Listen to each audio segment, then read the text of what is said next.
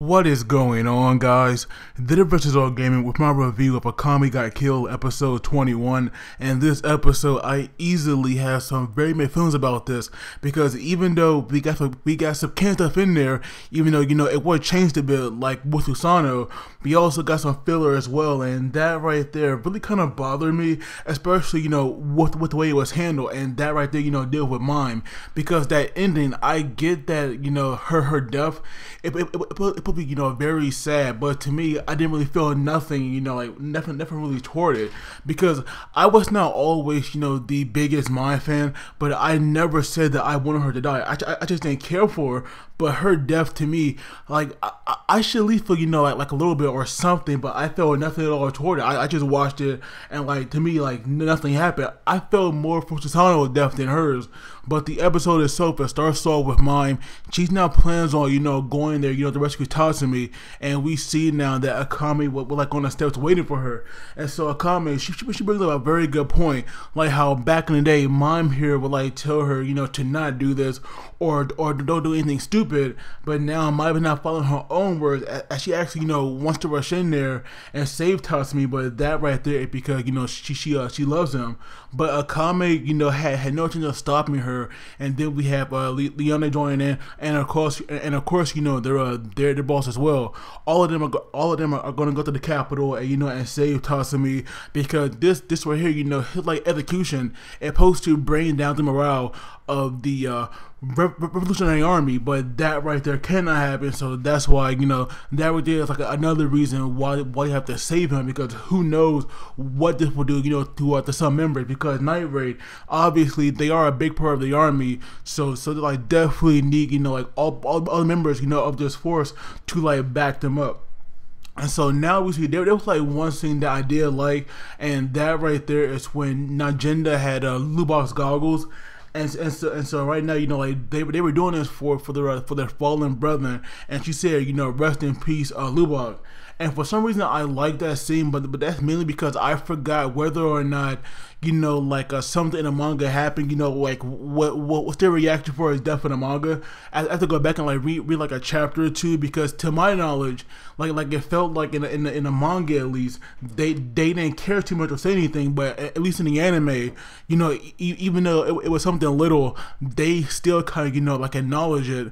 But we see now that when Tatsumi was alone in the cell, Esdeath actually came along, and she actually like once again tried to persuade Tatsumi to join her, so that she could get rid of all his crimes. And that right there like that right there could have been something so wonderful, because what Tatsumi could have done is what he did before, pretend to be on her side or something, or pretend to work with her, and when the time is right, he could have tried to escape once again. But we see now that like he was so set on not joining her, or not joining her, that Esdeath really had no choice but to actually like want to kill him, like want to do the execution herself. And we see now that when like Run heard that, like that right there really had to stir up him. And also Run, Karome, and Wave, those three were actually supposed to be on guard, but we never saw them anymore after that. But we do see that Karome is still not really recovering, and she's actually getting worse, because now her hair is actually falling out. But we see now that when Tatsumi what will be executed, we have all these people there, and we see him now and we see him now trapped to this cross.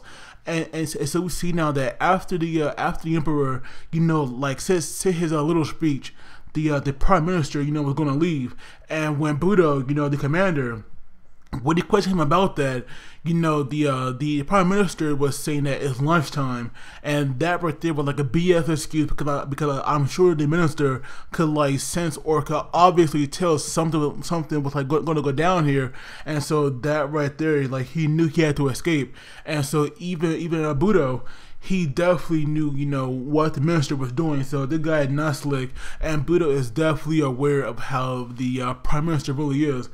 And so now we see that when Esdeath had went down there, because she was the one that was going to kill Tatsumi, we see now that before she could do like any real damage, mine was like quickly there, and obviously Esdeath kind of had to like back up a little bit, but not really back off, because we do see mine. She like shot a bunch of times at the platform, and also Lubok. Like somehow he had went there to plant all these bombs, at the execution site, and that right there blew out all the floors, and Esdeath, like fell to the bottom. And so now we have Susanoo versus Esdeath, which was good for the most part, but obviously Esdeath is just so freaking OP. Susanoo never really like stood a chance against her. But then we have Budou, who Tatsumi could not beat. We had him taking on Leone and mine, but like mainly mine, because Leone sadly got taken out pretty easily, and that right there was a bit disappointing. I don't know why Leone kind of got like the short end of the stick there, because Leone is actually powerful. She just like need her chance to shine, because we saw her doing pretty well when it came to like close combat, but then she got paralyzed from an aftershock, and so that right there took her out. So that right there was like definitely unfortunate. And then we have Akame, kind of like wasting her time on all these like farther soldiers, but then again, her role here was important, because she had to go in there and like get Tatsumi's Imperial Arm, because obviously how else could he fight without that. But this fight between Susanoo and Esdeath, I liked it, even though it was definitely different in the anime, because this fight right here happened like in an entirely different setting. Their fight was like still good, and we see that Esdeath did get the upper hand when she like froze him completely, and that right there was awesome. But obviously Esdeath would like never think that a trump card could be so powerful, because we see now that when Najinda actually uses it, Susanoo was doing better, but he was like still no match for Esdeath, because not only was she like still blocking his hits, but she was also like even dodging it pretty easily, and she had this smile on her face. But we do see that but we do see that mime, she was like definitely struggling against Budou, and I thought maybe Budou would like kill her, because obviously Budou is like definitely one of the strongest characters in the verse. That right there is no question, because his strength is so high up there. Only Esdeath could be at his level, but Mom here was like somehow able to deal with him pretty easily, because we see now that even though she was getting hurt, and by her being in a pinch, Pumpkin would get stronger, she still could not really like even touch him. But then we have Budou bringing out that same technique that he used to put Tatsumi down. We see now that like Pumpkin was able to counter it, but that right there pretty much destroyed it, because we saw it like crumbling and falling apart. But that right there also allowed Mime here to unleash just like massive blast of energy, and she was somehow able to like take out Budou, which personally I believe that right there should have been impossible, but of course it somehow happened. But obviously Budou was taken out, he was not killed, but I will say that if he wasn't wearing that like heavy armor, then I'm pretty sure that he definitely would have died from that. But I do wonder now, with like all that armor gone, I do wonder like how would he get another Imperial Arm? Like maybe his family like had more than one, because that right there the one he was using, he said that it was always passed down through his family family bloodline, and now it's gone because Mime destroyed it. But even though Mime did win, she definitely wasn't looking good. And then we have Akame now finally arriving there, and we see that when she free Tatsumi, the first thing he did was like armor up and save Mime, because she was falling, because she was just so freaking exhausted. And so now we see that Mime is in such a bad condition. Jinna here was actually pretty smart about this, and she can see that with like Tatsumi now free, they can retreat, because Susanoo could not beat Esdeath. He was kind of on her level, but it's still was just not enough. and with their objective now complete, it definitely made sense to get out of there rather than like wasting their time, fighting her. But we see that Esdeath, she was so dead set on not letting Tasumi go. She had dropped her guard.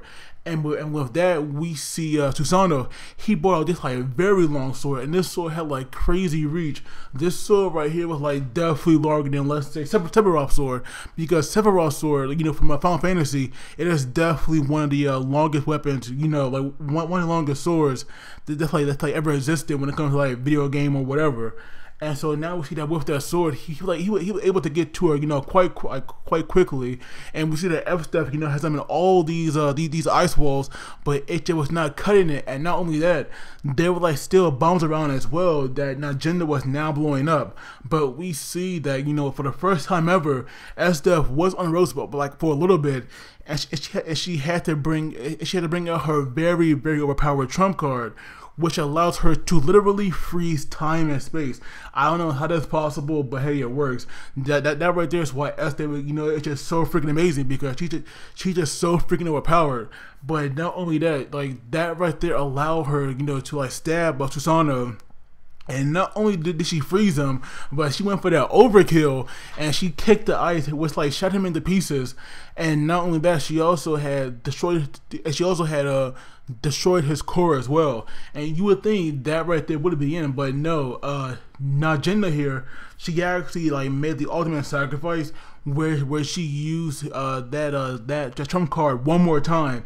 And so we have no idea if she will die or not, because like it's definitely been a while since she like used it the first time, but like using it back to back, she might somehow survive, because even though she said that her life force was depleted, we still see her, like barely moving. But she did get on that. She did get on that major beast, which like took him out of there.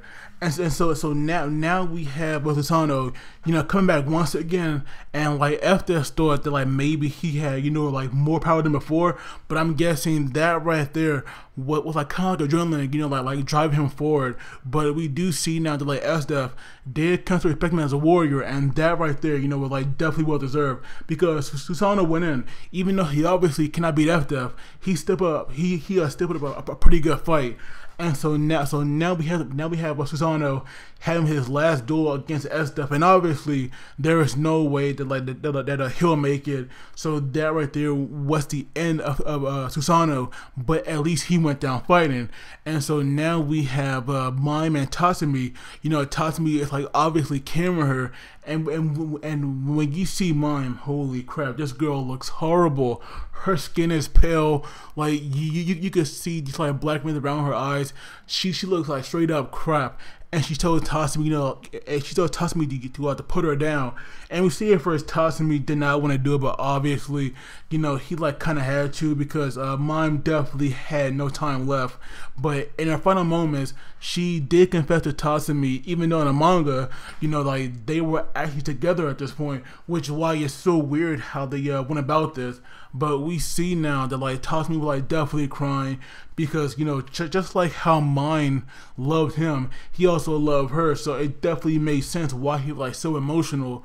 But like after they had kissed like once, that right there is where she it's where she died. But obviously her final moments were like definitely happy ones, because not only did she confess to Tasumi, but she also kissed him as well. So at least she died, like with her loved one by her side. And we have Tasumi, like now holding her, calling out to her. But this right here will like definitely, shake him up the most. Probably like I can see, Mime's death probably shaking him up, on what's the name, Blue level, or if not more. But that right there for the episode ends. And the same from the preview, from our next week's, we're actually going to get Akame versus Kurome, and that right there should be a good one. But I do wonder, how that would go.